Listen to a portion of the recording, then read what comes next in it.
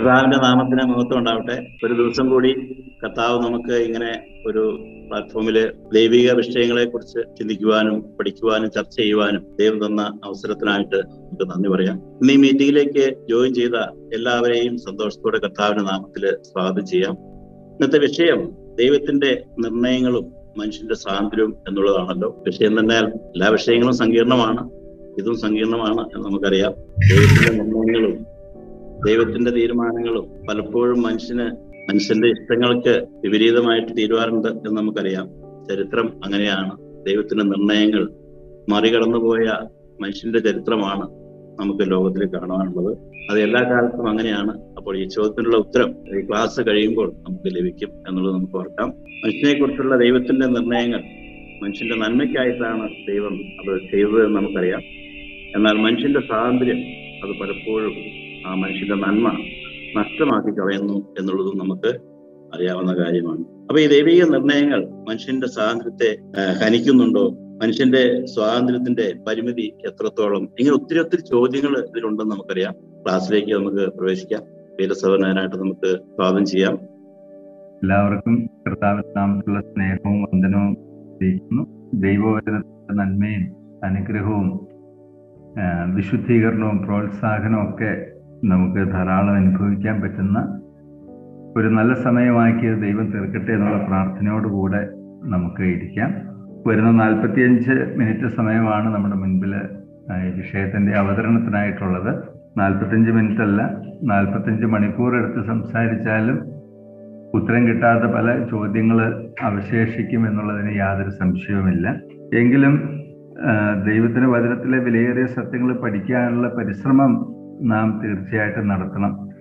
അങ്ങനെ നാം ചെയ്യുന്നത് ദൈവത്തിന് മുൻപാകെ പ്രസാദകരമാണ് എന്നതിന് യാതൊരു സംശയവുമില്ല. അതുകൊണ്ട് ബുദ്ധിമുട്ടേറിയ വിഷയങ്ങളുണ്ട്, കുറച്ചും കൂടെ ലളിതമായിരിക്കുന്ന വിഷയങ്ങളുണ്ട്. എബ്രായ ലേഖനകാരൻ പറയുന്നത് പോലെ പാലല്ല കട്ടിയായുള്ള ആഹാരം. കട്ടിയായുള്ള ആഹാരങ്ങളിൽ തന്നെ വീണ്ടും കട്ടിയുണ്ടെങ്കിൽ അത് ആ നിലയിൽപ്പെടുന്ന ഒരു ടോപ്പിക്കായിട്ട് ഇതിരിക്കുന്നു എന്ന് ചിന്തിക്കാനായിട്ട് പറ്റും. എങ്കിലും ദൈവത്തിൻ്റെ ആത്മാവ് നമ്മളെ പ്രത്യേകം സഹായിക്കട്ടെ. ദൈവത്തിൻ്റെ വചനത്തിലെ വിലയേറിയ സത്യങ്ങൾ ഗ്രഹിക്കാൻ സംഗതിയാക്കട്ടെ എന്നുള്ള പ്രാർത്ഥനയോടുകൂടെ ഇരിക്കാം.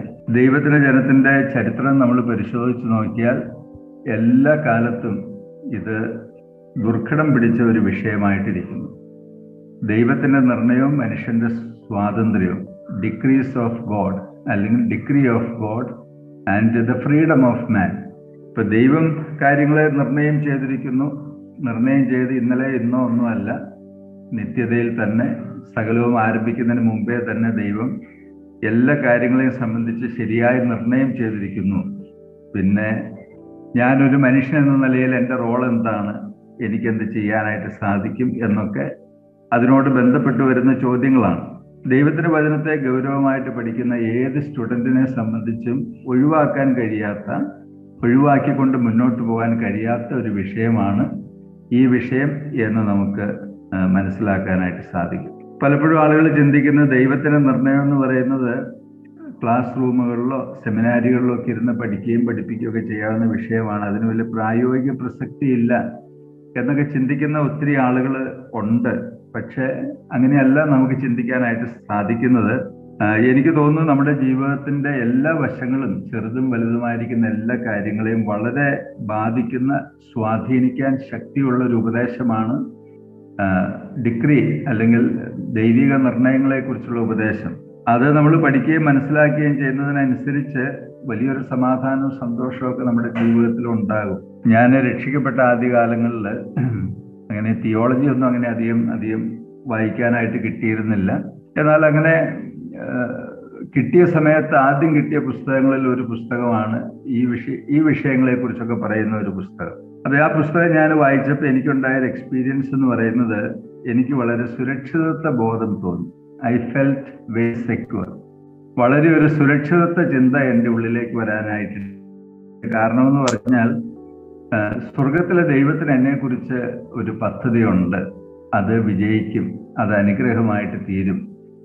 എനിക്ക് എൻ്റെ ജീവിതത്തെക്കുറിച്ച് എത്ര നല്ല പദ്ധതികൾ തയ്യാറാക്കാൻ പറ്റും, വളരെ കുറച്ച് കാര്യങ്ങളൊക്കെ തയ്യാറാക്കാൻ പറ്റൂ. എന്നാൽ ദൈവത്തിന് തീർച്ചയായിട്ടും നമ്മുടെ ജീവിതങ്ങളെ അനുഗ്രഹമാക്കി തീർക്കാൻ പറ്റും. നല്ല പദ്ധതികളെ ദൈവത്തിന് വിഭാവനം ചെയ്യാനായിട്ട് സാധിക്കും. മാത്രമല്ല, എൻ്റെ ജീവിതത്തിൽ സംഭവിക്കുന്ന ചെറുതും വലുതുമായ കാര്യങ്ങൾ, അതിൽ തന്നെയും ചില പരാജയങ്ങളും വീഴ്ചകളും ഒക്കെയും ദൈവം എൻ്റെ നന്മയ്ക്കായിട്ട് തീർക്കുന്നു എന്നുള്ള അറിവും എനിക്ക് വളരെ പ്രോത്സാഹനം വരുത്തിയ ഒരു വിഷയമായിരുന്നു. അപ്പൊ ശരിക്കും പ്രിയപ്പെട്ടവരെ, ദൈവത്തിന്റെ നിർണയം എന്ന് പറയുന്ന വിഷയം ഒരു തിയറി ആയിട്ട് ഇരിക്കുന്നില്ല. അതിന് പ്രായോഗിക തലത്തിൽ ഒത്തിരി ഇഫക്റ്റ് ഉണ്ട് എന്ന കാര്യം പറയാതിരിക്കാനായിട്ട് സാധിക്കുകയില്ല. വാസ്തവത്തില് ദൈവിക നിർണയത്തെക്കുറിച്ച് പറയുന്ന ഒട്ടനവധി വാക്യങ്ങൾ ബൈബിളിലുണ്ട്. ചില വാക്യങ്ങളൊക്കെ ഞാൻ വായിച്ച് കേൾപ്പിക്കാം. അതിനുശേഷം നമുക്ക് വീണ്ടും ഈ വിഷയത്തിൽ മുന്നോട്ട് പോകാം. ഇയ്യോബിന്റെ പുസ്തകം 14-ാം അധ്യായത്തിന്റെ 5-ാമത്തെ വാക്യമാണ്.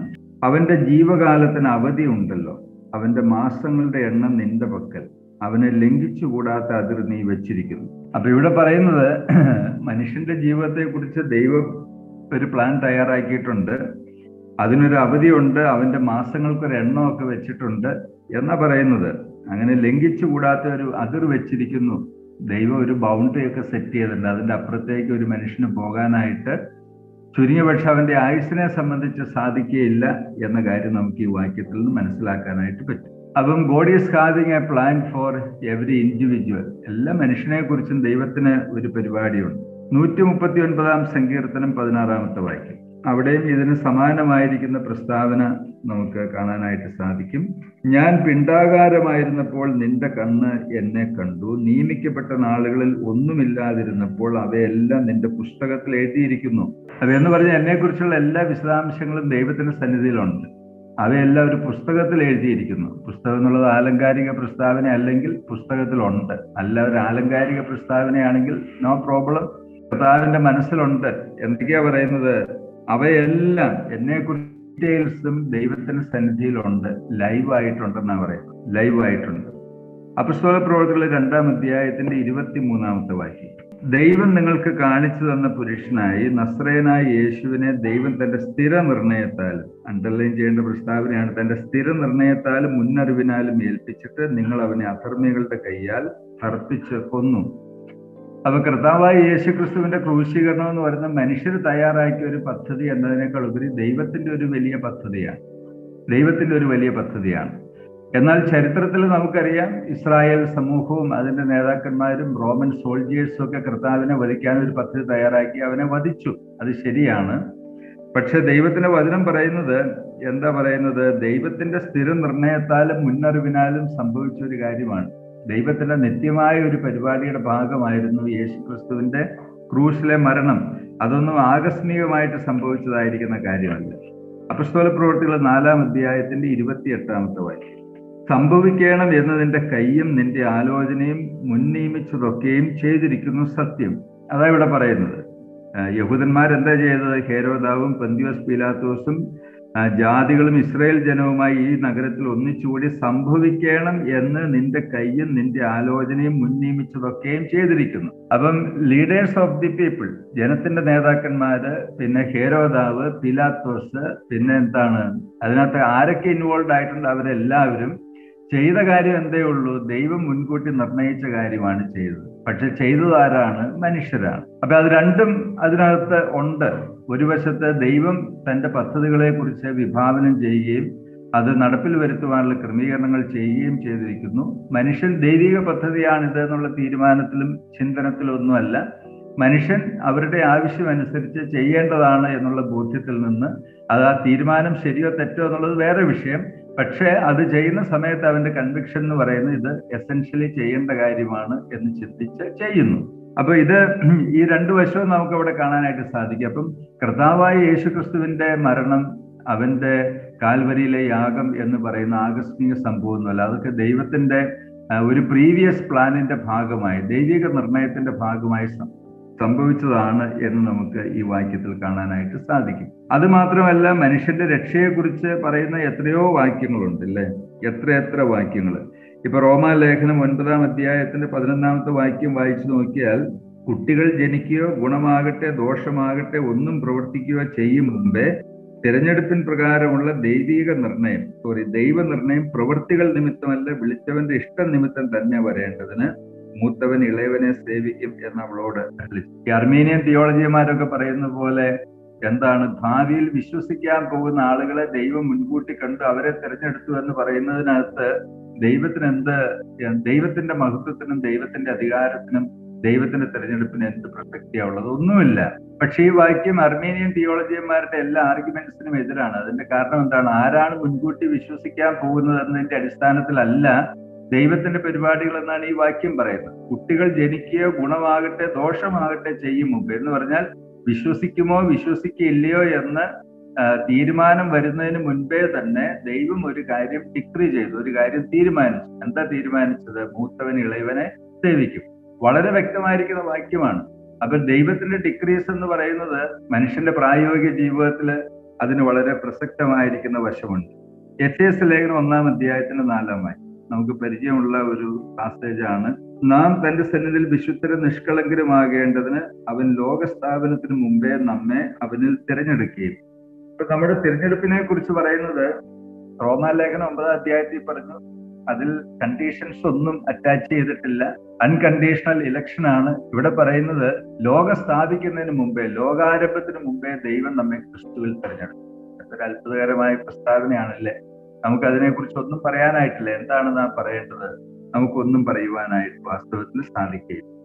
അപ്പൊ ഇതുപോലെ അനേക വാക്യങ്ങൾ, ഇനിയും എത്രയോ വാക്യങ്ങൾ പുതിയ നിയമത്തിൽ നിന്നും പഴയ നിയമത്തിൽ നിന്നൊക്കെ നമുക്ക് ഉദ്ധരിക്കാനായിട്ട് സാധിക്കും. അപ്പൊ ഞാൻ പറയാൻ ഉദ്ദേശിച്ച ഒരു കാര്യം, ദൈവത്തിന് എല്ലാ കാര്യങ്ങളെ സംബന്ധിച്ചും ഒരു തീരുമാനമുണ്ട്, ഒരു നിർണയമുണ്ട്, ഒരു ഡിക്രി ഉണ്ട്. അപ്പൊ അത് ദൈവവചനത്തിന്റെ വളരെ വ്യക്തമായിരിക്കുന്ന ഉപദേശമാണ്. അത് ദൈവത്തിന്റെ വചനം പഠിപ്പിക്കുന്നതായിരിക്കുന്ന വിലപ്പെട്ട ഒരു സത്യമാണ്. അതില്ലെന്ന് നാം ചിന്തിക്കുന്നതിൽ അർത്ഥമില്ല. അതിനെ സോഫ്റ്റൻ ചെയ്യാനായിട്ട് ശ്രമിക്കുന്നതിൽ മീനിങ് ഇല്ല. അതിനെ ക്രമം വിട്ട് എന്താണ് അത് വല്ലാത്ത നിലയിലേക്ക് കൊണ്ടുവന്നിട്ട് അതിനെ ഒരു തെറ്റായ നിലയിൽ മനുഷ്യനെ നിഷ്ക്രിയനാക്കുന്ന വിധത്തിൽ അതിനെ വിശദീകരിക്കുകയും പഠിപ്പിക്കുകയും ചെയ്യുന്നതിൽ മീനിങ് ഇല്ല. പക്ഷെ ദൈവത്തിന്റെ വചനത്തിൽ അതിനെക്കുറിച്ച് പറയുന്ന നിലയും വിലയും വെച്ച് അതിന്റെ പ്രാധാന്യം മനസ്സിലാക്കി ഉൾക്കൊണ്ടുകൊണ്ട് പഠിക്കുകയും മനസ്സിലാക്കുകയും ചെയ്താൽ നമുക്കത് വളരെ അനുഗ്രഹമാണ്, സന്തോഷമാണ് എന്ന് പറയാതിരിക്കാനായിട്ട് സാധിക്കില്ല. ഇപ്പൊ ഈ വാക്യങ്ങളൊക്കെ പരിശോധിക്കുന്ന സമയത്ത് നമുക്ക് എന്താ ഡിക്രി എന്ന് പറഞ്ഞാൽ അതിനൊരു വർക്കിംഗ് ഡെഫിനിഷൻ അല്ലെങ്കിൽ ഒരു തിയോളജിക്കൽ ഡെഫിനിഷൻ പറഞ്ഞാൽ നമുക്ക് എന്ത് പറയാനായിട്ട് സാധിക്കും? എന്താണ് ദൈവത്തിന്റെ ഡിക്രി എന്ന് പറയുന്നത്? ദൈവത്തിന്റെ ഡിക്രി, ദൈവത്തിന്റെ നിർണയം എന്ന് പറഞ്ഞാൽ ലോകസ്ഥാപനത്തിന് മുൻപേ അല്ലെങ്കിൽ ലോകത്തിന്റെ സൃഷ്ടിക്ക് മുൻപേ ദൈവം തയ്യാറാക്കിയ ഒരു പദ്ധതിയാണ് അല്ലെങ്കിൽ ഒരു പ്ലാനാണ് ദൈവത്തിന്റെ ഡിക്രി. അപ്പൊ അതിനകത്ത് വരുന്ന കാര്യങ്ങൾ എന്തൊക്കെയാണ്? സകലത്തെയും സംബന്ധിച്ച് ദൈവം ഒരു പ്ലാൻ തയ്യാറാക്കി, അതിന്റെ സംഭാവ്യതയെക്കുറിച്ചും ഒക്കെ ദൈവം ഒരു പദ്ധതി തയ്യാറാക്കി. അപ്പൊ അതെന്നാ തയ്യാറാക്കിയത്? ഇന്നോ ഇന്നലെയോ അല്ല, before the creation of the world, ലോകത്തിന്റെ ആരംഭത്തിന് മുമ്പേ തന്നെ ദൈവം സകലത്തെയും സംബന്ധിച്ച് അതിന്റെ പ്രായോഗികമായിരിക്കുന്ന വശം, അതിന്റെ സംഭാവ്യതയെക്കുറിച്ച് ദൈവം ഒരു പദ്ധതി, ഒരു ഇറ്റേണൽ പ്ലാൻ തയ്യാറാക്കിയിരിക്കുന്നു. ആ പദ്ധതിക്കാണ് നമ്മൾ എന്ത് പറയുന്നത്? ദൈവത്തിന്റെ നിർണയം എന്ന് പറയുന്നത്. അപ്പൊ അത് പുതിയ നിയമവും പഴയ നിയമവും ഒക്കെ പഠിപ്പിക്കുന്ന വിലയേറിയ ഒരു സത്യമാണ്. ദൈവം വ്യക്തിയാണ്, ദൈവം സൃഷ്ടിച്ചു എന്ന് പറയുന്നിടത്ത് ഡിക്രീസ് ആരംഭിച്ചു കഴിഞ്ഞു എന്ന് നമുക്ക് ചിന്തിച്ചാൽ മനസ്സിലാക്കിയെടുക്കാനായിട്ട് സാധിക്കും. ഉൽപ്പത്തി പുസ്തകം 1-ാം അധ്യായം 1-ാം വാക്യം ഡിക്രിയെ കുറിച്ച് പഠിപ്പിക്കുന്ന വാക്യമല്ല. ആദിയിൽ ദൈവം ആകാശവും ഭൂമിയും സൃഷ്ടിച്ചു എന്ന് പറയുന്ന വാക്യത്തെ നമ്മൾ പരിശോധിച്ച് നോക്കിയാൽ അതിൽ ദൈവത്തിന്റെ ഡിക്രി ഉണ്ട്. ദൈവം തീരുമാനിച്ചിട്ടാണ് സൃഷ്ടിച്ചത്. എങ്ങനെയാ സൃഷ്ടിക്കേണ്ടതെന്നുള്ളത് ദൈവം തീരുമാനിച്ചിട്ടുണ്ട്. അതിന്റെ അന്തം എന്തായിരിക്കും എന്നുള്ളത് സൃഷ്ടികളെ നിശ്ചയിച്ചിട്ടുണ്ട്. അതിന്റെ സങ്കീർണതകളും മറ്റു വശങ്ങളും ഒക്കെ ആ പ്രസ്താവനയ്ക്കകത്ത് നമുക്ക് വായിച്ചെടുക്കാനായിട്ട് സാധിക്കും. അപ്പൊ അതുകൊണ്ട് ദൈവം വ്യക്തിയാണെങ്കിൽ, ദൈവം സൃഷ്ടി ചെയ്തിട്ടുണ്ടെങ്കിൽ ദൈവത്തിന് തീരുമാനങ്ങളില്ലാതെ ഇതൊന്നും ചെയ്യാനായിട്ട് സാധിക്കുകയില്ല. അപ്പൊ അതുകൊണ്ട് പ്രിയമുള്ളവരെ, ദൈവത്തിന്റെ നിർണയം എന്ന് ദൈവത്തിന്റെ വചനം പഠിപ്പിക്കുന്ന വളരെ മനോഹരമായിരിക്കുന്ന, നമ്മളെ വളരെ ചലഞ്ച് ചെയ്യുന്ന, നമ്മളെ വളരെ കംഫേർട്ട് ചെയ്യുന്ന ഒരു ഉപദേശമാണ് എന്ന കാര്യം നാം അറിഞ്ഞിരിക്കുന്നത് നല്ലതാണ്. പിന്നെ ഇതിനോട് പല്ലും നഖമൊക്കെ ഉപയോഗിച്ച് എതിരിടുന്ന ഒത്തിരി മനുഷ്യരുണ്ട്. അർമേനിയൻ തിയോളജിയൻസും വേറെ പല പല പേരുകളിൽ അറിയപ്പെടുന്ന ആളുകളൊക്കെ ഉണ്ട്. വെറുതെ അതും ഇതൊക്കെ പറയാന്നുള്ളതേ ഉള്ളൂ. ദൈവത്തിനെതിരെ എന്തോരം പല്ലും നഖവും ഉപയോഗിച്ചിട്ട് യാതൊരു കാര്യമില്ല. ദൈവത്തിന് മാറ്റമില്ല. ദൈവത്തിന്റെ പദ്ധതികൾക്കും ഒരു മാറ്റവും വാസ്തവത്തിൽ വരാനായിട്ട് ഇല്ല. പ്രിയമുള്ളവരെ, ദൈവത്തിന്റെ നിർണയം എന്ന് പറയുമ്പം നമുക്കതിനെ കുറച്ചും കൂടെ മനസ്സിലാക്കാനായിട്ട് ആ ഡെഫിനേഷനിൽ അല്ലെങ്കിൽ ആ ഒരു നിർവചനത്തിൽ ഉൾക്കൊള്ളുന്ന കുറച്ച് കാര്യങ്ങളെ കുറിച്ച് അല്പമായിട്ടൊന്ന് ചിന്തിക്കുന്നത് നല്ല കാര്യമായിരിക്കും. ദൈവിക നിർണയങ്ങളുടെ പ്രത്യേകതകൾ എന്തൊക്കെയാണ്? അത് വേദശാസ്ത്രമൊക്കെ പഠിപ്പിക്കുന്ന നല്ല നല്ല പുസ്തകങ്ങളിൽ വളരെ വിശദമായിട്ട് പറയുന്നുണ്ട്. നിങ്ങൾ അങ്ങനെയുള്ള പുസ്തകങ്ങളൊക്കെ പരിചയമുള്ള ആളുകളാണ്. പരിചയമില്ലെങ്കിൽ പരിചയപ്പെടാം, വായിക്കാം, കൂടുതൽ അറിയാം, പഠിക്കാം, മനസ്സിലാക്കാം. പോസിറ്റീവായിട്ട് എടുത്താൽ ദൈവത്തിന്റെ നിർണയത്തെ കുറിച്ച് ഒരു നല്ല മനസ്സാക്ഷിയോടുകൂടെ, നല്ല മനോഭാവത്തോടുകൂടി അതിനെ അപ്രോച്ച് ചെയ്യുന്ന ഏതൊരു വിശ്വാസിയെ സംബന്ധിച്ചും തനിക്ക് വളരെ സെക്യൂരിറ്റി ഫീൽ ചെയ്യും. He will feel very much secured. വളരെ ഒരു ഉറപ്പ്, ഒരു ധൈര്യം, ഒരു സന്തോഷം തന്റെ ജീവിതത്തിൽ തനിക്ക് അനുഭവിക്കാനായിട്ട് തീർച്ചയായിട്ടും സാധിക്കും എന്നതിന് സംശയമില്ല. അപ്പൊ അതുകൊണ്ട് ഇനി ഞാൻ പറയാനായിട്ട് പോകുന്നത് ദൈവത്തിന്റെ ഡിഗ്രിയുടെ അല്ലെങ്കിൽ നിർണയത്തിന്റെ ചില അടിസ്ഥാന സവിശേഷതകൾ. ഒന്ന്, ദൈവത്തിന് നിർണയങ്ങളില്ല, നിർണയമേ ഉള്ളൂ, ഒരൊറ്റ നിർണയമേ ഉള്ളൂ. പിന്നെ പഠന സൗകര്യത്തിനായിട്ട് വേദശാസ്ത്രികൾ അതിനെ പല രീതിയിൽ തിരിച്ചിട്ടുണ്ട്. എന്തൊക്കെയാണ്? സൃഷ്ടിക്കുവാനുള്ള നിർണയം, വീഴ്ചയുടെ നിർണയം, തെരഞ്ഞെടുപ്പിന്റെ നിർണയം, ക്രിസ്തുവിന്റെ ക്രൂശ് അല്ലെങ്കിൽ ക്രിസ്തുവിന്റെ മരണം, പിന്നെ എന്താണ് സഭ. ഇങ്ങനെ പല നിർണയങ്ങൾ ഉണ്ടെന്ന് പഠിക്കാനുള്ള സൗകര്യത്തിന് വേണ്ടി ബൈബിൾ ടീച്ചേഴ്സ് പറയാറുണ്ട്, അല്ലെങ്കിൽ വേദശാസ്ത്രികളൊക്കെ അങ്ങനെ പറയാറുണ്ട്. പക്ഷെ അങ്ങനെ പറയേണ്ട ആവശ്യമൊന്നുമില്ല. അങ്ങനെ പല നിർണയങ്ങളുണ്ട് എന്ന് പറയാനായിട്ട് പരിശ്രമിക്കേണ്ട ആവശ്യമില്ല. എഫേസ് ലേഖനം 1-ാം അധ്യായത്തിന്റെ 11-ാമത്തെ വാക്യത്തില് പൗലോസ് അപ്പോസ്തലൻ പറയുന്നത് തന്റെ ഹിതത്തിന്റെ ആലോചനകൾ പോലെ എന്നല്ല, തന്റെ ഹിതത്തിന്റെ ആലോചന പോലെ. സിംഗുലർ യൂസേജ് ആണ്. The council of his will, തന്റെ ഹിതത്തിന്റെ ആലോചനകൾ പോലെ എന്നല്ല. എന്ന് പറഞ്ഞാൽ ദൈവത്തിന് അങ്ങനെ എന്താണ് സമയമെടുത്ത് ക്രോണോളജിക്കലി ഒന്ന് ചിന്തിച്ചിട്ട് അടുത്തത് ചിന്തിച്ചിട്ട് അടുത്തത് ചിന്തിച്ചിട്ട് അടുത്തത് ചിന്തിച്ചിട്ട് എടുക്കേണ്ട ആവശ്യമൊന്നും, അങ്ങനെയുള്ള യാതൊരുവിധ പ്രശ്നങ്ങളും ദൈവത്തെ സംബന്ധിച്ചില്ല. അപ്പൊ നമ്മളാണെങ്കിൽ ഒരു സദ്യ നടത്തണമെങ്കിൽ എന്തെല്ലാം കാര്യങ്ങൾ, എത്ര കൂടിയാലോചനകൾ നമ്മൾ നടത്തണം. ആദ്യം എത്ര പേരെ വിളിക്കണം, പിന്നെ എവിടെ വെച്ച് നടത്തണം, പിന്നെ ഫുഡ് ആര് പ്രിപ്പയർ ചെയ്യും, ഫുഡിന്റെ മെനു എന്താണ്, പിന്നെ അന്നത്തെ മെയിൻ ഗസ്റ്റുകൾ ആരൊക്കെയാണ്, അങ്ങനെ ഒത്തിരി കാര്യങ്ങൾ. അതെല്ലാം ഒറ്റയിരിപ്പിൽ നമ്മൾ തീരുമാനിക്കുന്നില്ല. നമ്മൾ പല സമയങ്ങളിലായിട്ടിരുന്ന് ഓരോന്ന് വർക്കൗട്ട് ചെയ്ത് ഒരാഴ്ച കൊണ്ട് നമ്മളൊരു പരിപാടി തയ്യാറാക്കും. അപ്പൊ അതിന് ഒരു ടൈം ഓർഡർ എന്ന് പറയുന്ന ഒരു കാര്യമുണ്ട്. ദൈവത്തിന് അങ്ങനത്തെ പ്രശ്നമൊന്നുമില്ല. ദൈവത്തെ സംബന്ധിച്ച് അങ്ങനെയുള്ള യാതൊരു പ്രശ്നങ്ങളും ഇല്ല. അപ്പൊ അതുകൊണ്ട് ദൈവത്തിന് സമയം ബാധകമല്ല. പിന്നെ എന്തേ ഉള്ളൂ, ദൈവത്തിന് ഒരൊറ്റ ആലോചനയിൽ എല്ലാറ്റിനെ കുറിച്ചുമുള്ള എല്ലാ വിശദാംശങ്ങളും അതിനകത്ത് ഇൻവോൾവ് ചെയ്തിരിക്കുന്നു. അപ്പൊ അത് എന്താണ്, എഫേഷ്യൻസ് 1:11 അതിനെ കുറിച്ച് പറയുന്നുണ്ട്, സകലവും തന്റെ ഹിതത്തിന്റെ ആലോചന പോലെ. അപ്പൊ ദൈവത്തിന് ഒത്തിരി നിർണയങ്ങളൊന്നുമില്ല. God is having one single degree, ഒറ്റ ഡിഗ്രി ഉള്ളു. അതിനകത്ത് എല്ലാ കാര്യങ്ങളും ഉണ്ട് എന്ന കാര്യം നമ്മൾ മനസ്സിലാക്കിയാൽ ധാരാളം മതിയാകുന്നതാണ്.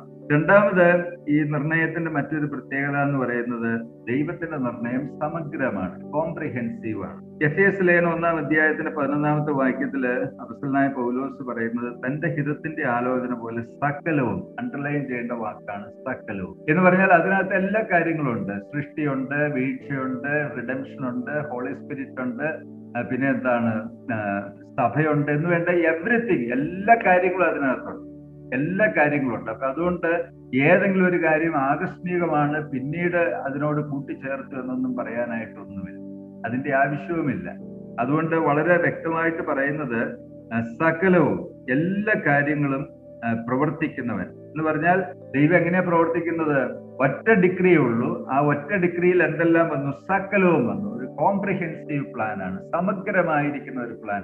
അതിനകത്ത് വരാത്ത ഡീറ്റെയിൽസ് ഒന്നുമില്ല, എല്ലാ ഡീറ്റെയിൽസും വന്നു. അപ്പൊ നമ്മൾ ചിന്തിക്കുമ്പോൾ നമ്മൾ വാസ്തവത്തിൽ വളരെ അത്ഭുതപ്പെട്ടു. നമ്മുടെ തലയോട്ടി അല്പം പൊങ്ങിയും താന്നൊക്കെ പോകുന്ന പോലെ നമുക്ക് ഫീൽ ചെയ്യും.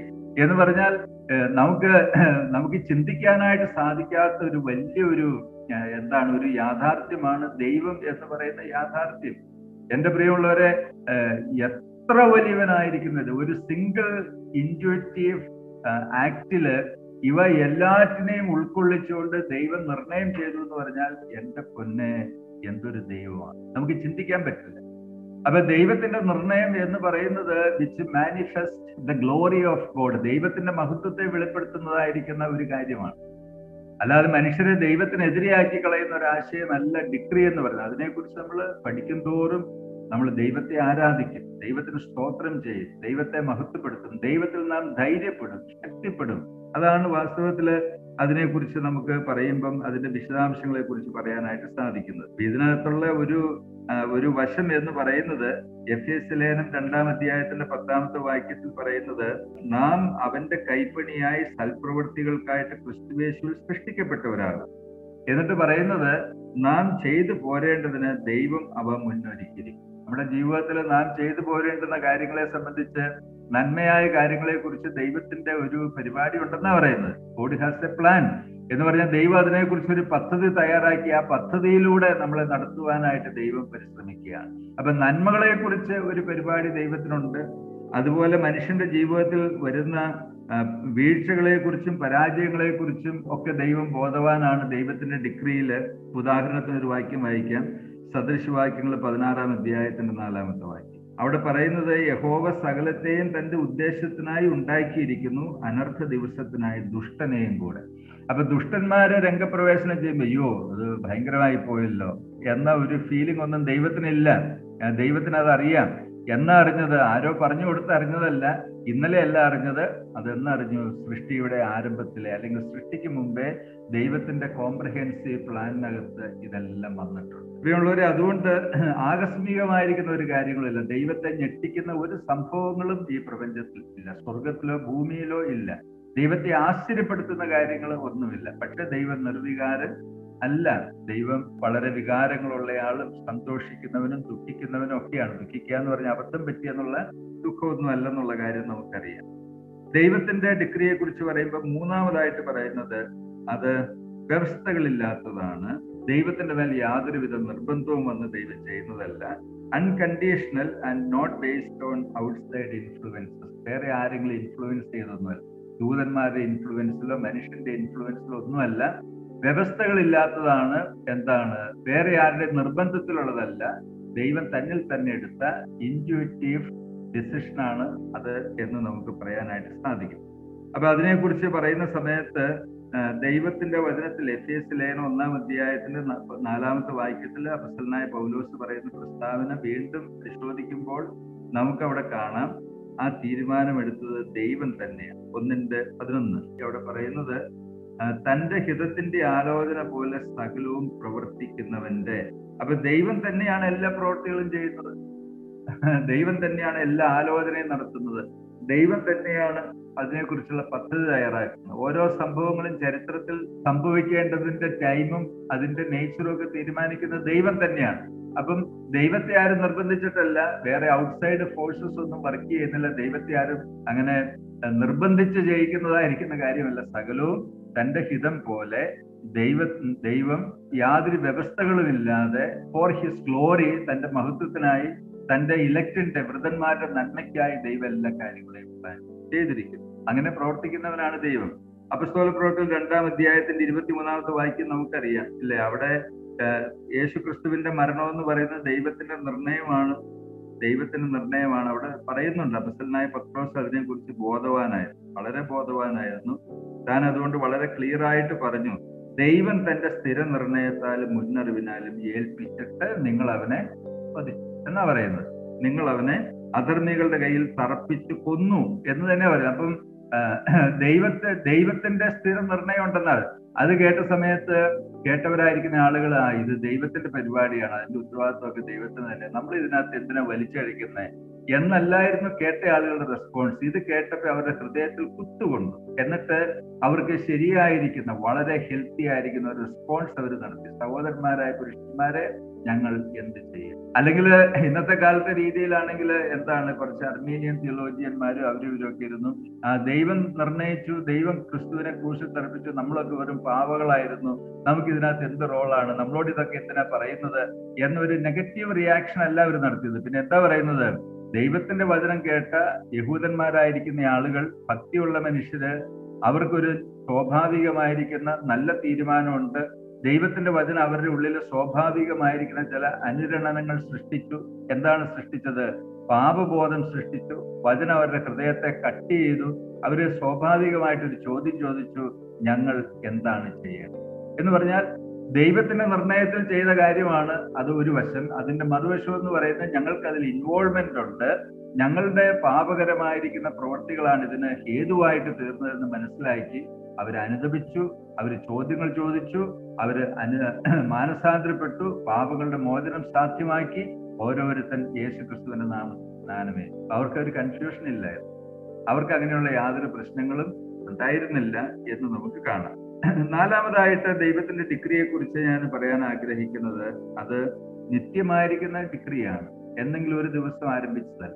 നിത്യതയിൽ പിന്നെ എന്നുള്ളൊരു ചോദ്യം പ്രസക്തമല്ല. നിത്യതയിൽ ഉള്ള ഒരു പ്ലാനാണ്. അതുകൊണ്ട് ലോകസ്ഥാപനത്തിന് മുമ്പേ എന്നുള്ള പ്രയോഗമാണ് എഫേസ്യ ലേഖനം 1-ാം അധ്യായത്തിന് 4-ാമത്തെ വാക്യത്തില് പൗലോസ് അപ്പോസ്തലൻ അതിനെ കുറിച്ച് പറയുന്നത്.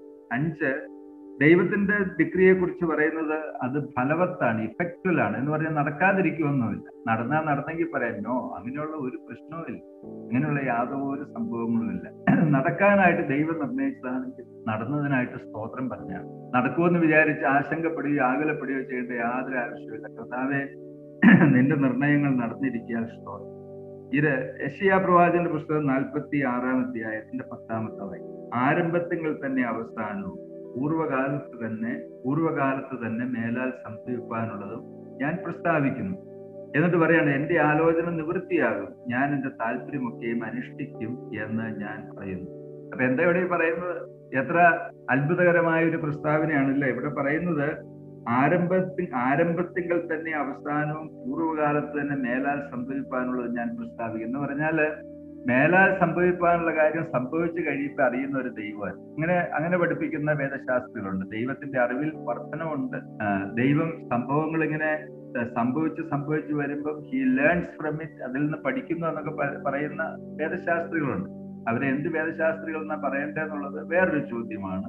അപ്പം അങ്ങനെയൊക്കെ പറയുകയും പഠിപ്പിക്കുകയും ചെയ്യുന്ന ആളുകളുണ്ട്. അപ്പൊ അവരുടെ സോഴ്സ് ബുക്ക് അവർ വായിക്കുന്നത് ബൈബിളല്ല, അവർ വായിക്കുന്നത് വേറെ ഒക്കെ ഉള്ള തത്വചിന്താപരമായിരിക്കുന്ന പുസ്തകങ്ങളൊക്കെ ആയിരിക്കും അവർ വായിക്കുന്നത്. അല്ലാതെ ബൈബിളിനെ ഉറവിടമായി കണ്ടുകൊണ്ട് പഠിപ്പിക്കുകയും അതിനെ എഴുതുകയും ചെയ്യുന്ന മനുഷ്യരല്ല അവർ. ബൈബിളിനെ ഉറവിടമായിട്ട് കണ്ട് വേദപുസ്തകത്തിന്റെ ടെക്സ്റ്റുകൾ പരിശോധിച്ച് എഴുതുന്ന ഒരു മനുഷ്യന് ഒരിക്കലും ഇങ്ങനെയൊന്നും പറയാനായിട്ട് പറ്റില്ല.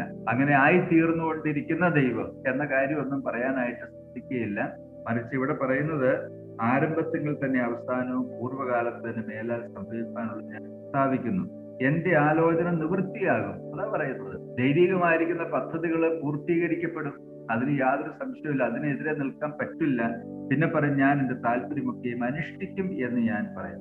അപ്പൊ കർത്താവ് പറയുന്നത് ദൈവത്തിന്റെ ഡിഗ്രികള് ദൈവം ചെയ്യും, ദൈവം അതിനെ പൂർത്തിയാക്കും, അതിന് യാതൊരു സംശയവുമില്ല. ആർക്കും അതിനെതിരെ നിൽക്കാനായിട്ട് പറ്റില്ല. എതിരെ നിന്നുകൊണ്ട് പ്രയോജനമൊന്നുമില്ല. സാധാരണ നാടൻ ചൊല്ലുണ്ടല്ലോ, ഇരട്ടി ബലത്തിൽ അഭ്യാസമില്ല എന്ന് പറഞ്ഞാല് നമ്മളെക്കാൾ ഇരട്ടി ബലമുള്ള ഒരു മനുഷ്യന്റെ അടുത്ത് നമ്മൾ എന്ത് ബലം കൊണ്ട് എന്ത് നേടാനാണ്? അപ്പൊ ദൈവത്തിന്റെ ബലത്തെ കുറിച്ച് നമുക്ക് കമ്പാരിസൺ ഒന്നും പറയാനായിട്ട് വാസ്തവത്തിൽ ഇല്ല. ആ ദൈവത്തിന്റെ അടുക്കൽ നമുക്ക് എന്ത് ചെയ്തെടുക്കാൻ സാധിക്കും? പ്രിയമുള്ളവരെ, നമുക്ക് ദൈവത്തോട് നന്ദി പറയാം. എന്തിനെന്ന് ചോദിച്ചാൽ, ഏഴയായിരിക്കുന്ന എന്നെ ദൈവം തന്റെ പദ്ധതിയിൽ ഉൾപ്പെടുത്തി ഇത്ര വലിയ ഒരു തേജസ്സിലേക്ക് എന്നെ കൊണ്ടുവന്നു. മാനവും തേജസ്സും എന്നെ അണിയിച്ചിരിക്കുന്നു, എന്റെ പാപങ്ങളെ ക്ഷമിച്ചിരിക്കുന്നു, ദൈവത്തിന്റെ പരിപാടിയിൽ എന്നെ ഉൾപ്പെടുത്തി, ദൈവ പൈതലായിട്ട് എന്നെ സ്വീകരിച്ചു. ലെറ്റ് us be thankful എന്നുള്ളതല്ലാതെ നമുക്ക് എന്താ ചെയ്യാനായിട്ട്? ദൈവിക പദ്ധതികളെ കുറിച്ച് അറിയുകയും പഠിക്കുകയും ദൈവത്തെ മഹത്വപ്പെടുത്തുകയും ചെയ്യുക എന്നുള്ളതാണ്. സദൃശവാക്യങ്ങൾ 19-21 ഇതിനെ കുറിച്ച് പറയുന്ന ആശയങ്ങളാണ്. ഞാൻ വായിച്ചു കേൾപ്പിക്കാം.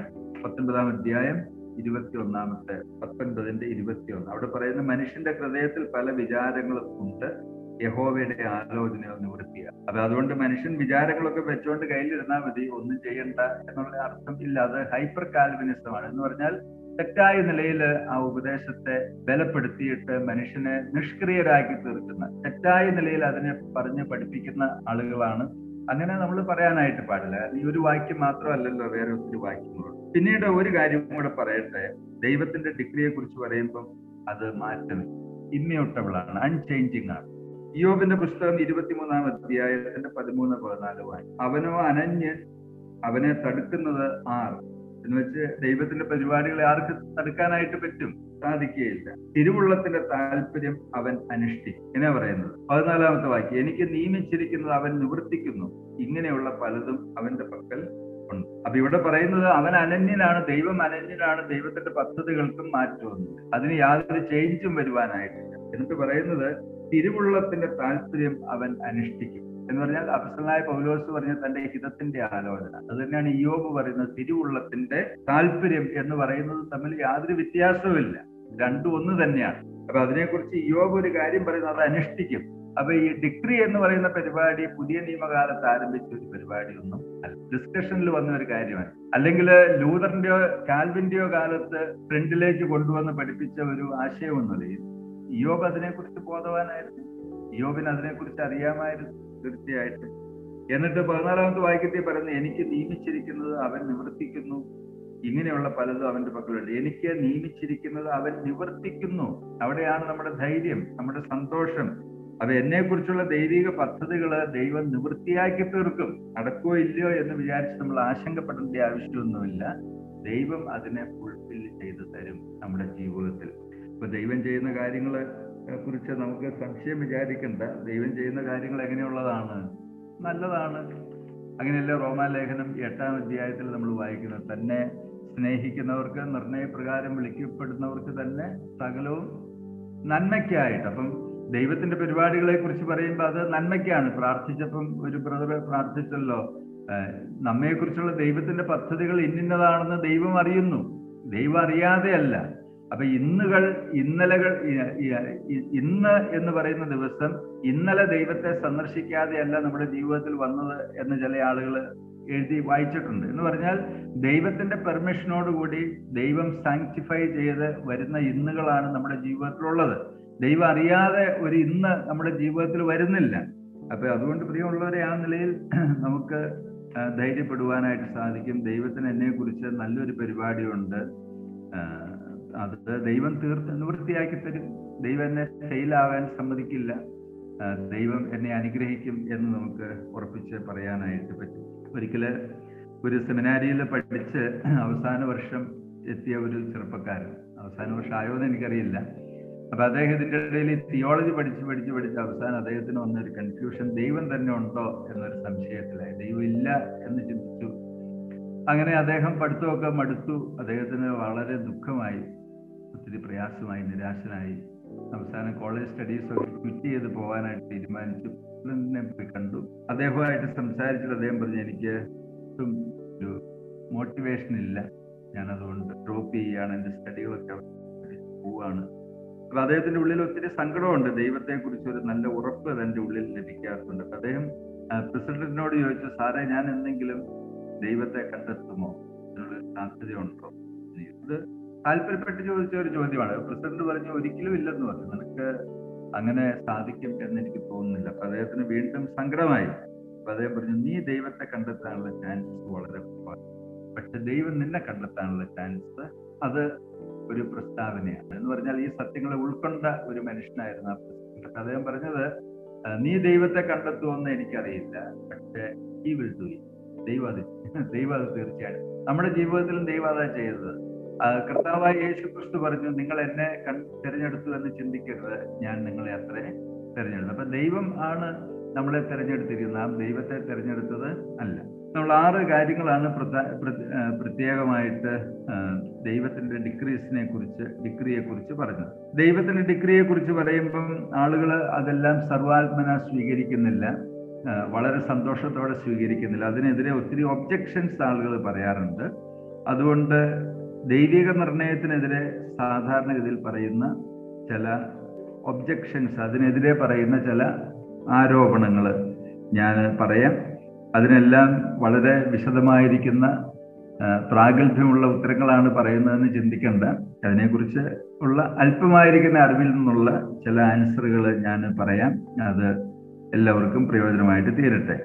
ഒന്നാമത്തെ ഒബ്ജക്ഷനായിട്ട് അല്ലെങ്കിൽ ആരോപണമായിട്ട് പറയുന്നത്, ദൈവത്തിന്റെ നിർണയങ്ങൾ മനുഷ്യന്റെ സ്വാതന്ത്ര്യത്തെ ഇല്ലാതെയാക്കുന്നു, മോറൽ ഫ്രീഡം അതിനെ ഇല്ലായ്മപ്പെടുത്തി കളയുന്നു എന്ന് പറയുന്ന ഒത്തിരി ആളുകളുണ്ട്. ഒത്തിരി ആളുകൾ എന്ന് പറഞ്ഞാൽ പോരാ, ഒത്തിരി മനുഷ്യര് ഉണ്ട്. അപ്പൊ അവര് പറയുന്നത് ദൈവം എല്ലാം മുന്നമേ തീരുമാനിച്ചു വെച്ച് പിന്നെ ഇനിയിപ്പം എന്താ പറയാനുള്ളതെന്ന് ചോദിക്കും. നമ്മൾ സുവിശേഷമൊക്കെ പറയാൻ ചിലപ്പോൾ പറയാറില്ല, ആ കനി, ആ വൃക്ഷം അവിടെ ഉണ്ടാക്കിയതാ പ്രശ്നം, ദൈവേന്ദ്രനാഥ ഉണ്ടാക്കിയത്. അത് തന്നെയാ പറഞ്ഞത്.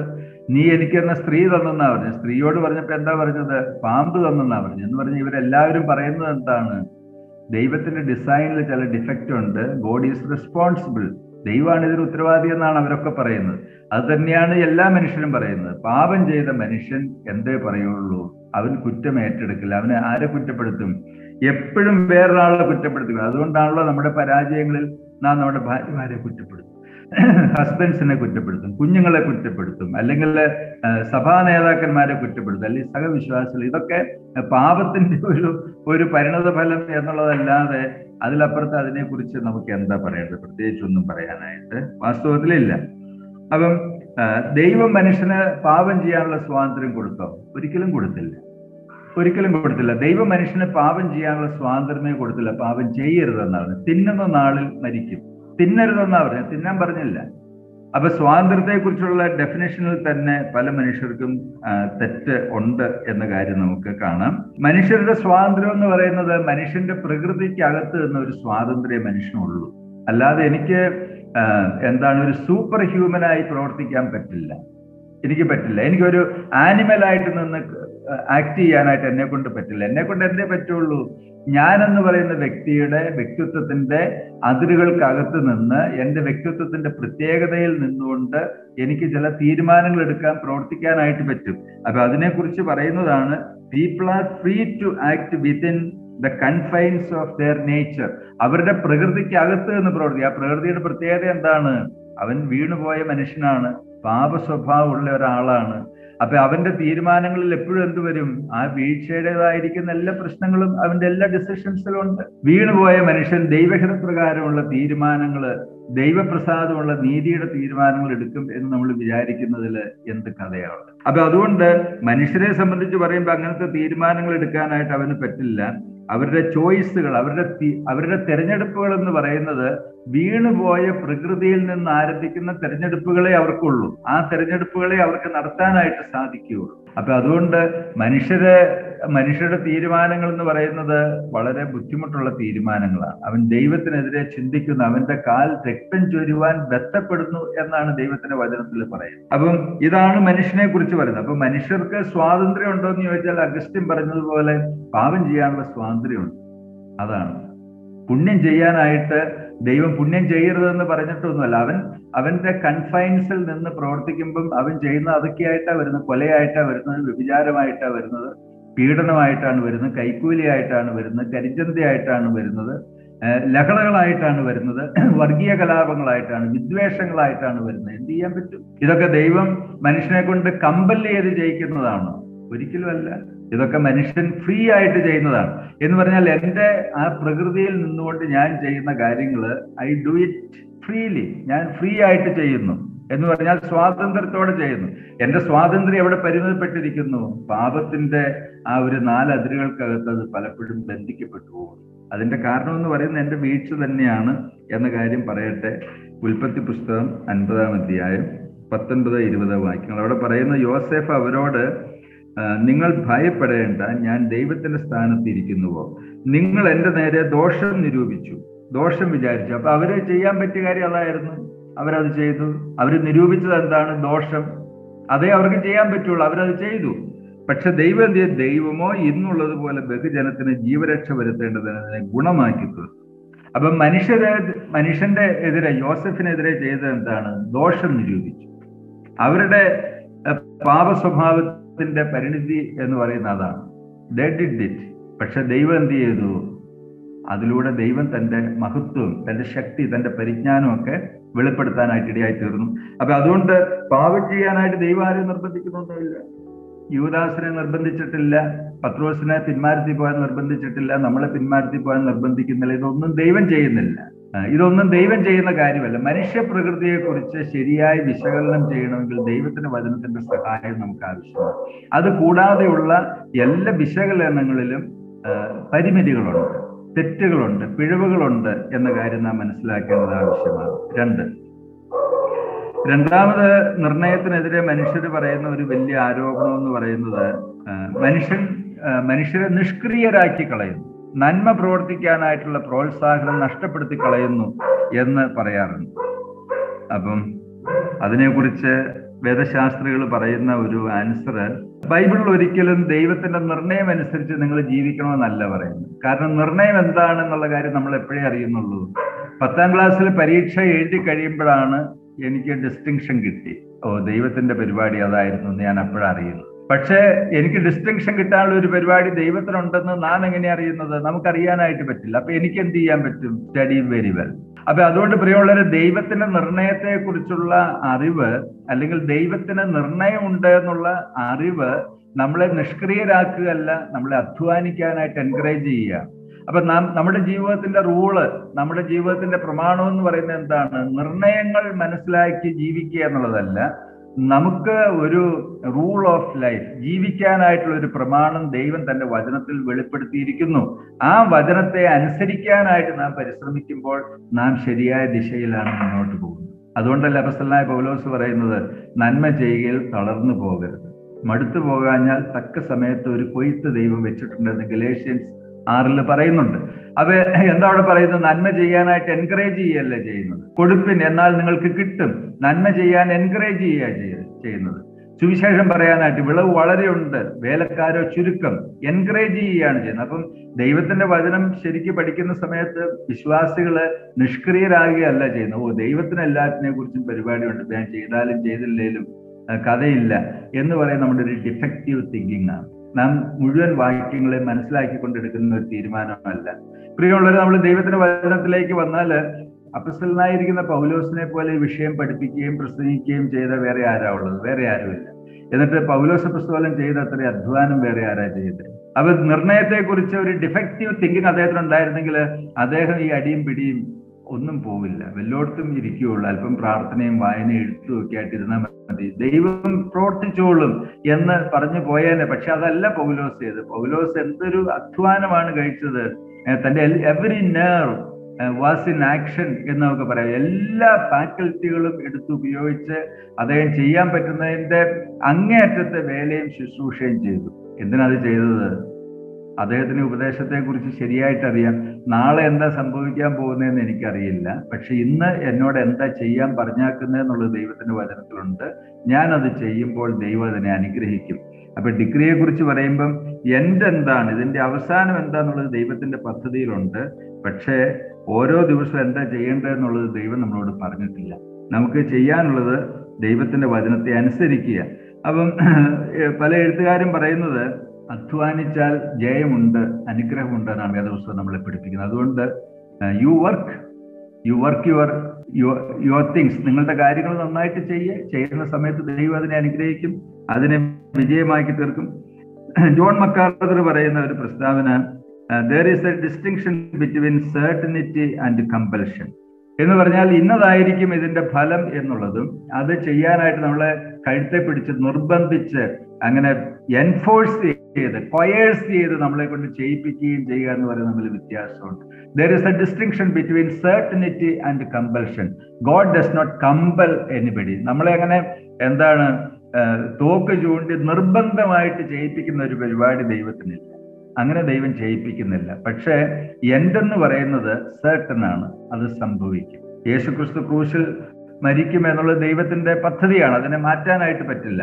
പക്ഷെ യൂദാസിനെ ദൈവം ഭീഷണിപ്പെടുത്തി ചെയ്യിടാന്ന് പറഞ്ഞ് ചെയ്യിപ്പിച്ച് പ്രലോഭിപ്പിച്ചുകൊണ്ട് ചെയ്യിപ്പിച്ചിട്ടൊന്നും ഇല്ല. യൂദ ചെയ്തത് എന്തുകൊണ്ടാണ്? യൂദയുടെ പാപ സ്വഭാവം കൊണ്ട് ചെയ്തു, അത്രേ ഉള്ളൂ. അതിലപ്പുറം വേറെ ഒന്നും നമ്മൾ അതിനെക്കുറിച്ച് ചിന്തിക്കേണ്ടതായിരിക്കുന്ന ആവശ്യം ഇല്ല. അപ്പം അദ്ദേഹം മക്കാർത്തർ തന്നെ പറയുന്ന മറ്റൊരു പ്രസ്താവനയാണ്, God does not coerce people to go against their thoughts and desires. ദൈവം മനുഷ്യന്റെ ഉള്ളിലുള്ള ചിന്തകളും പദ്ധതികൾക്കും എതിരെ ചെയ്യാനായിട്ട് അവരെ കൊണ്ട് നിർബന്ധിപ്പിച്ച് ചെയ്യിപ്പിക്കുന്നൊന്നുമില്ല. അങ്ങനെയൊന്നും ദൈവം ചെയ്യുന്നില്ല. മനുഷ്യർ തന്നെ എന്ത് ചെയ്യണം? വചനം വായിച്ച് വചനത്തിന്റെ ആലോചന ഉൾക്കൊണ്ടുകൊണ്ട് പ്രവർത്തിക്കണം. അങ്ങനെ പ്രവർത്തിക്കുന്നതിലാണ് അനുഗ്രഹം. മൂന്നാമതായിട്ട് പറയുന്നത്, നിർണയം എന്ന് പറയുന്നത് വിധിവിശ്വാസമാണ്, ഫാറ്റലിസം ആണ് എന്ന് പറയുന്ന ആളുകളുണ്ട്. ഇതൊരു വിധിവിശ്വാസം പോലെയാണ് എന്ന് പറയുന്ന ഒത്തിരി മനുഷ്യർ. പക്ഷെ വിധിയെ കുറിച്ച് പറയുമ്പം എന്താ പറയുന്നത്? അത് ഇംപേഴ്സണലാണ്. ആര് വിധി നടപ്പിൽ വരുത്തുന്നു? There is no answer. ആരാണ് വിധി ക്രമീകരിച്ചിരിക്കുന്നത്? No answer. അതിന് ഉത്തരവൊന്നുമില്ല. അതിനകത്ത് എന്ത് ബുദ്ധിയാണുള്ളത്? ഒന്നുമില്ല. അതിന്റെ ലക്ഷ്യം എന്താണ്? ഒന്നുമില്ല. അതിൽ നന്മയുണ്ടോ? അറിയില്ല. തിന്മയുണ്ടോ? അറിയില്ല. അപ്പം ഈ വിധി വിശ്വാസം എന്ന് പറയുന്നത് ബൈബിളിന്റെ ഭാഷയിൽ പറഞ്ഞാൽ ഒരു നോൺസെൻസ്. എന്നാൽ പ്രിയമുള്ളവരെ, സർവാധികാരിയും സ്നേഹവാനുമായിരിക്കുന്ന ധന്യനായ ഏകാധിപതിയായിരിക്കുന്ന ദൈവം ഒരു പേഴ്സണൽ ഡിസിഷൻ എടുത്തിട്ടുണ്ട്, ഒരു വലിയ തീരുമാനം എടുത്തിട്ടുണ്ട്.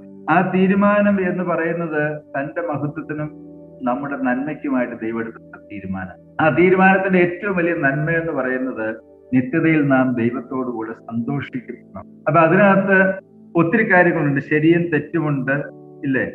അതുപോലെ എന്താണ് നമ്മളോട് തെരഞ്ഞെടുക്കാനായിട്ട് ആവശ്യപ്പെടുന്ന ഒത്തിരി കാര്യങ്ങൾ ഉണ്ട്. അതുപോലെ അതിനെ നിയന്ത്രിക്കുന്ന, നമ്മുടെ ജീവിതത്തിന്റെ ഭാഗതയത്തെ നിയന്ത്രിക്കുന്ന ഒരു ദൈവം സ്വർഗത്തിലുണ്ടെന്നുള്ള ബോധ്യം നമുക്കുണ്ട്. രൂത്തിന്റെ പുസ്തകത്തിൽ നമ്മൾ വായിക്കുന്ന പോലെ ഭാഗ്യവശാൽ അവൾ ബോവസിന്റെ വയലിൽ എത്തി.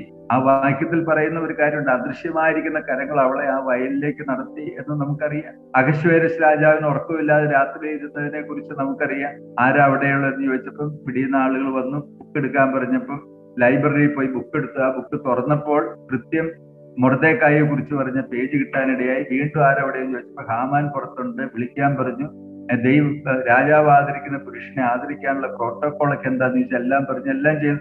അതിനകത്ത് എല്ലാം പുറകില് വ്യാപരിക്കുന്ന ദൈവത്തിന്റെ കരം നമുക്ക് തീർച്ചയായിട്ടും. പക്ഷെ ചെയ്യുന്നത് ആരാണ്? അഹശ്വേരോശാണ് ചെയ്യുന്നത്, ഹാമാനാണ് ചെയ്യുന്നത്, മൊർദെഖായിയാണ് ചെയ്യുന്നത്, പരിചാരകന്മാരാണ് ചെയ്യുന്നത്. അവർ ചെയ്യുന്ന സമയത്ത് ഇതൊക്കെ വിധിയാണെന്ന് ഓർത്തോ നിർണയമാണെന്ന് ഓർത്തോ ഒന്നും ചെയ്യുന്നത്. അവർ ചെയ്യുന്ന കാര്യങ്ങൾ അവരുടെ ഉത്തരവാദിത്വ ബോധത്തിൽ നിന്ന് ഗുഡ് ഓർ ബാഡ് ചെയ്യുന്നതാണ്. അങ്ങനെ നമ്മൾ അതിനെ മനസ്സിലാക്കിയാൽ ധാരാളം മതി. അപ്പൊ അതുകൊണ്ട് ഡിഗ്രിയെ കുറിച്ച് പറഞ്ഞാൽ it is A personal act of God four our salvation and eternal plus. നിത്യമായിരിക്കുന്ന രക്ഷയ്ക്കും സന്തോഷത്തിനും വേണ്ടി ദൈവം ചെയ്യുന്ന വ്യക്തിപരമായിരിക്കുന്ന പ്രവർത്തനമാണ് ഈ ഡിഗ്രി എന്ന കാര്യം പറയാനായിട്ട് പറ്റും. അവസാനമായിട്ട് പറയാൻ ആഗ്രഹിക്കുന്നത് നിർണയം ദൈവത്തെ പാപത്തിന് ഉത്തരവാദിയാക്കുന്നു എന്നാണ്. അങ്ങനെ ഒരിടത്തും പറയുന്നില്ല. അത് ഈ ഫിലോസഫേഴ്സിന്റെ ഒരു ഡിഡക്ഷനാണ്. ദൈവം പാപത്തിന് ഉത്തരവാദിയാകുന്നില്ല. അങ്ങനെ ഒരു പരിപാടി ദൈവത്തിന്റെ വചനത്തിലില്ല. അങ്ങനെ ഒരു പദ്ധതി ദൈവത്തിന്റെ വചനത്തിലില്ല. ദൈവത്തെ കുറിച്ച് പറയുന്നത് അവൻ രക്ഷയുടെ ഓദറാണ്, ഇല്ലേ? രക്ഷാനായകൻ ആണ്, പാപത്തിന്റെ നായകനാണെന്ന് ബൈബിളിൽ പറയുന്നില്ല. അങ്ങനെ പറയാത്ത കാര്യങ്ങളെ നമ്മൾ എന്തിനാ വെറുതെ പറയുന്നത്? അങ്ങനെ ദൈവം പറയുന്നില്ല. ദൈവം പാപത്തെ അനുവദിച്ചിട്ടുണ്ട്, അത് ശരിയാണ്. ഇവൻ മനുഷ്യര് യോസഫിന്റെ നേരെ എന്ത് നിരൂപിച്ചു? ഇവനെ ഇവിടുന്ന് കയറ്റിവിട്ടിട്ട് ഈജിപ്തിൽ ചെന്ന് പ്രധാനമന്ത്രിയായി നമ്മുടെ രക്ഷ ഒരുക്കണം, അതുകൊണ്ട് ഇവനെ കയറ്റിവിടണം എന്നാണോ തീരുമാനിച്ചല്ല. ഇവനെ ഒടുക്കിക്കളയണം, ഇവനെ നിഷ്കരണം തീർത്ത് കളയണം, ഇവൻ നമ്മുടെ എതിരാളിയാണ് എന്ന ദോഷ നിരൂപണത്തിൽ നിന്ന് ചെയ്ത കാര്യമാണ്. പക്ഷെ ദൈവം എന്ത് ചെയ്തു? അതിനെ ദൈവത്തിന്റെ പദ്ധതികളുടെ ഒരു വെഹിക്കിളായിട്ട് ദൈവം എടുക്കുകയും അത് ദൈവത്തിന്റെ നന്മയും ദൈവത്തിന്റെ മഹത്വവും എന്നേ നമുക്ക് അതിനെക്കുറിച്ച് പറയാനായിട്ട് സാധിക്കും. പാപത്തിന്റെ ഏറ്റവും വലിയ ഭീകരത അനുഭവിച്ചത് ആരാന്ന് ചോദിച്ചാൽ ആളുകൾ പറയും ജൂവിഷ് പീപ്പിളാണ്, നാസി തടക്കൽ പാളയത്തിലവരെ, അല്ലെങ്കിൽ യുദ്ധക്കെടുതിയിലായ ആളുകളാണ്. യുദ്ധത്തില് ബലാത്സംഗത്തിനിരയായ ആയിരക്കണക്കിന് മനുഷ്യരാണ്, അല്ലെങ്കിൽ കുഞ്ഞുങ്ങളാണ്, വാർദ്ധക്യം ബാധിച്ച ആളുകളാണ്. ഇതൊക്കെ പറഞ്ഞാൽ പോലും അതല്ല ശരി. പാപത്തിന്റെ ഏറ്റവും വലിയ ഭീകരത അനുഭവിച്ചത് കർത്താവായ യേശു. പക്ഷെ he is not the author of sin, he is the author of salvation. അപ്പൊ ആ നിലയിലാണ് നമുക്കതിനെ മനസ്സിലാക്കേണ്ടത്. കർത്താവ് പാപത്തിന് കാരണക്കാരൻ അല്ല, പാപത്തിന്റെ ഓഥറും അല്ല എന്ന കാര്യം നമ്മൾ മനസ്സിലാക്കി.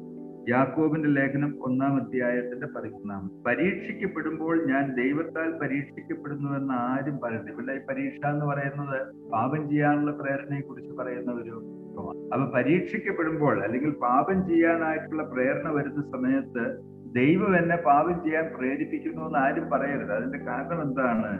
ദൈവം ദോഷങ്ങളാൽ പരീക്ഷിക്കപ്പെടാത്തവനാകുന്നു, താൻ ആരെയും പരീക്ഷിക്കുന്നുമില്ല എന്ന് പറയാൻ ദൈവത്തിന് പാപ സ്വഭാവമില്ല. പാപം ചെയ്യണോ വേണ്ടോ എന്നുള്ള ഒരു പ്രലോഭനം ദൈവത്തിനില്ല.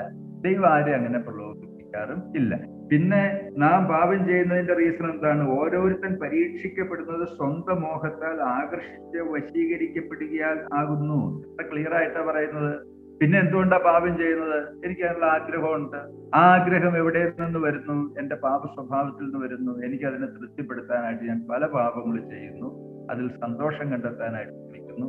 അല്ലാതെ ദൈവം ഇങ്ങനെയുള്ള കാര്യങ്ങളൊക്കെ ചെയ്തു വെച്ചു, ശരി എന്നായിരിക്കട്ടെ, അതൊന്നും ശരിയല്ല. അതൊക്കെ നമുക്കറിയാം, നല്ല നല്ല ചിന്തകൾ അല്ല. അപ്പൊ അതുകൊണ്ട് ഞാൻ ബലഹീനമായിരിക്കുന്ന ഒരു പരിശ്രമമാണ് നടത്തിയത്.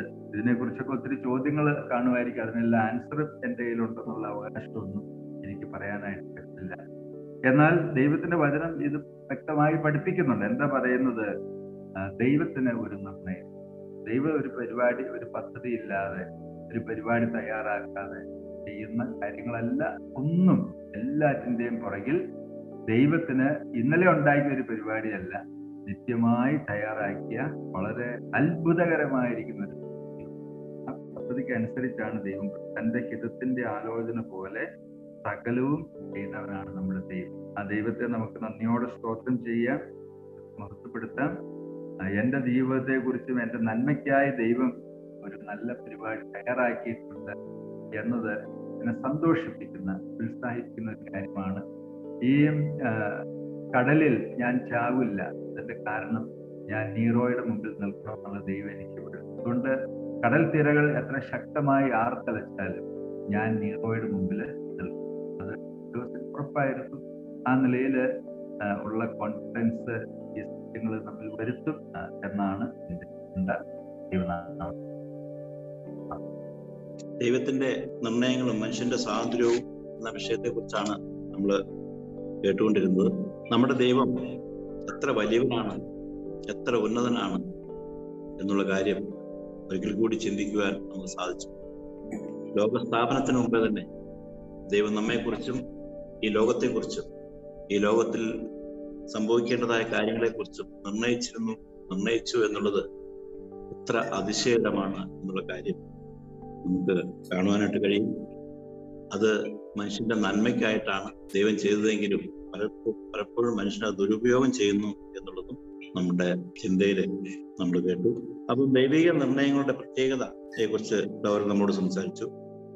അത് ദൈവത്തിന്റെ ഹിതമാണ്, ദൈവത്തിന്റെ ആലോചനയാണ്, ദൈവത്തിന്റെ പദ്ധതിയാണ് എന്നുള്ളതാണ് നമ്മൾ കേട്ടതായ കാര്യം. രണ്ടാമത് ദൈവത്തിന്റെ നിർണയം അത് സമഗ്രമാണ്. ഈ ലോകത്തിലെ എല്ലാ കാര്യങ്ങളും നിർണയിക്കുന്ന എല്ലാ വിഷയങ്ങളെ കുറിച്ചും അത് സമഗ്രമായി ദൈവം നിർണയിച്ചു വെച്ചിരിക്കുന്നു എന്നുള്ളത് എത്ര അതിശയകരമാണ് എന്നുള്ള കാര്യം നമുക്ക് നമ്മെക്കുറിച്ചും ദൈവം സകലവും നന്മയ്ക്കായി ഉണ്ടാക്കിയത് എന്നാണ് നമ്മൾ കേട്ടത്. വ്യവസ്ഥകളില്ലാത്ത നിർണയം, ആരുടെയും നിർബന്ധത്താലോ പ്രേരണയാലോ അല്ല, ദൈവത്തിന്റെ ഇഷ്ടം, ദൈവത്തിന്റെ ഹിതമാണ് ഈ ലോകത്തിൽ നടപ്പാക്കുന്നത്. ആ ദൈവത്തിന്റെ നിർണയത്തിന്റെ ഏറ്റവും വലിയ കാര്യമാണ്. അതുപോലെ ഫലവത്തായ ദൈവത്തിന്റെ നിർണയത്തെ കുറിച്ച് നമ്മൾ കേട്ടു. അത് ആരംഭത്തിൽ തന്നെ അവസാനം എന്താണെന്ന് അറിയുന്ന ദൈവം, അത് നടപ്പിലാക്കുന്ന ദൈവം, ആ ദൈവത്തിന്റെ മുൻനിർണയം എത്ര ഉന്നതമാണ് എന്ന് നമുക്ക് ഓർക്കാം. അവന്റെ അറിവ്, ജ്ഞാനം, ദൈവത്തിന്റെ ആ വലിയ പദ്ധതികൾ എത്ര ഉന്നതമാണ് എന്ന് നമുക്ക് ദൈവത്തിന് നന്ദി പറയാം. അതുപോലെ ഈ ദൈവത്തിന്റെ നിർണയം മനുഷ്യന്റെ സ്വാതന്ത്ര്യത്തെ ഹനിക്കുന്നു എന്നുള്ള ആരോപണമാണ് മനുഷ്യർ ഉന്നയിക്കുന്നത് എന്നുള്ളത് നമ്മൾ കേട്ടു. മനുഷ്യന്റെ സ്വാതന്ത്ര്യത്തെ ഇല്ലാതാക്കുന്നു എന്നുള്ള ആരോപണം മനുഷ്യരിലുണ്ട് എന്ന് നമ്മൾ കേട്ടു. എന്നാൽ ദൈവം മനുഷ്യന്റെ നന്മയ്ക്കായിട്ടാണ് ഇത് ചെയ്യുന്നത്. അല്ലെങ്കിൽ മനുഷ്യന്റെ പാപപ്രകൃതിയാണ് അവനെ ഇങ്ങനെ ചിന്തിപ്പിക്കുന്നതും അവന് ദോഷമായി അത് തീരുന്നതും എന്നുള്ള കാര്യം നമ്മൾ കേട്ടു. അതുപോലെ മനുഷ്യനെ നിഷ്ക്രിയനാക്കുന്നു എന്ന ആരോപണമുണ്ട്. നിഷ്ക്രിയനാക്കുകയല്ല, മറിച്ച് ദൈവം ചെയ്ത കാര്യങ്ങൾ ഓർക്കുമ്പോൾ ഏറ്റവും അധികമായി നന്മ ചെയ്യുവാനാണ് മനുഷ്യനെ പ്രേരിപ്പിക്കേണ്ടത്. അതിനായിട്ടാണ് നാം നിൽക്കേണ്ടത് എന്നുള്ള കാര്യവും നമ്മൾ കേട്ടു. അതുപോലെ നിർണയം വിശ്വാസമാണ്. നിർണയം ദൈവത്തെ പാപത്തിന് ഉത്തരവാദിയാക്കുന്നു. ഇങ്ങനെയുള്ള ആരോപണങ്ങളൊക്കെ ലോകത്തുണ്ട്. എന്നാൽ അതൊക്കെ അത് മനുഷ്യന്റെ സ്വാർത്ഥതയിൽ നിന്നും പാപത്തിന്റെ പരിണിത ഫലത്തിൽ നിന്നും ഉണ്ടാവുന്നതാണ് എന്നുള്ള ചിന്തയാണ് നമ്മൾ പങ്കുവച്ചത്. അപ്പൊ നമുക്ക് ദൈവത്തിന് നന്ദി പറയാം. ദൈവത്തിന്റെ ആ നിർണയത്തിന്റെ ആ അത്ഭുതകരമായ കാര്യങ്ങൾ ദൈവം എല്ലാം നന്മയ്ക്കാക്കി തീർക്കുന്ന ഒരു ദൈവം, ദൈവത്തിന്റെ ഹിതം പോലെ, ദൈവത്തിന്റെ ഇഷ്ടം പോലെ പ്രവർത്തിക്കുന്ന ഒരു ദൈവം, അത് മനുഷ്യന്റെ നന്മയ്ക്കായിട്ട് തീർക്കുന്നു എന്നുള്ളത് നമുക്ക് ആശ്വാസവും ബലവും നൽകുന്ന കാര്യമാണ്. ദൈവത്തിന്റെ ഈ നിർണയത്തിൽ നമ്മെ ഓരോരുത്തരെയും കണ്ടു, നമ്മെ ഓരോരുത്തരും തിരഞ്ഞെടുത്തു, ക്രിസ്തുയേശുവിൽ നമ്മളെ സ്നേഹിച്ചു, ദൈവത്തിന്റെ അത്ഭുതകരമായ ആ പദ്ധതിയിലേക്ക് നമ്മളെ വിളിച്ചു എന്നുള്ള ആ സത്യം ഓർത്തുകൊണ്ട് ദൈവത്തിനായിട്ട് കൂടുതൽ അധ്വാനിക്കുവാനും കൂടുതൽ പ്രവർത്തിക്കുവാനും ഈ ദൈവത്തെ കൂടുതൽ സ്നേഹിക്കുവാനും സമർപ്പണ ബോധമുള്ളവരായിട്ട് നമുക്ക് തീരുവാനും ദൈവം നമ്മളെ ഓരോരുത്തരെയും സഹായിക്കട്ടെ. അതിനായിട്ട് നമുക്ക് നമ്മെ തന്നെ സമർപ്പിക്കാം.